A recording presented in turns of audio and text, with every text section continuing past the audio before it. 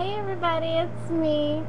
Okay, so update on the retainer. I slept with it last night.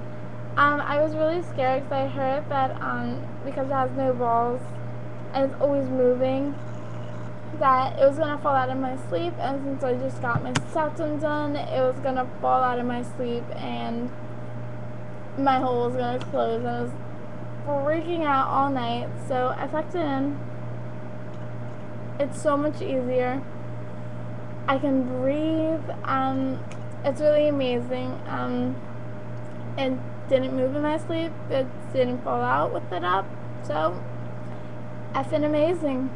I love retainers, and it looks so much less noticeable when I'm trying to be subtle with it. I mean, there are days where, yeah, I'm gonna want to show it off more than others. But right now, a retainer is what I need.